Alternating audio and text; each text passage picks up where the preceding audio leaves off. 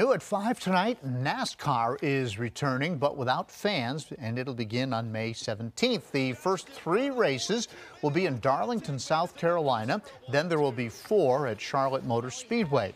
2 of those will be midweek cup races in prime time, with Xfinity racing twice and then the Truck Series running once. Drivers have not been able to race in more than 2 months because of the coronavirus, and NASCAR is working with public health officials to ensure the health and safety of those on the track.